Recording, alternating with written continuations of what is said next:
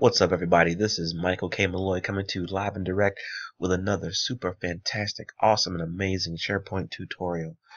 Now, you see this little recent section over here?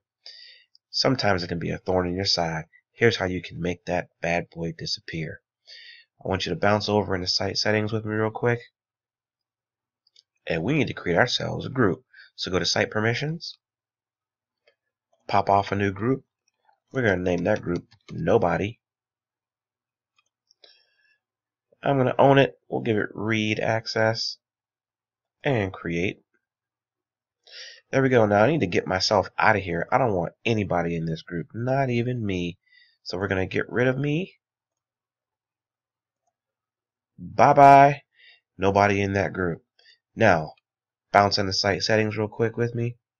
Skedaddle over into navigation. It's okay. It happens, folks.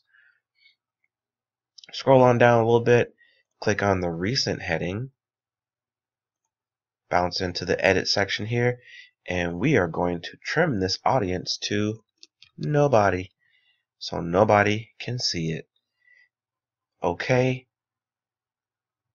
Presto changeo. What? No more reasons. This has been Michael K. Malloy with your super awesome tutorial. Hope this is helpful. Have a great day. Happy SharePointing.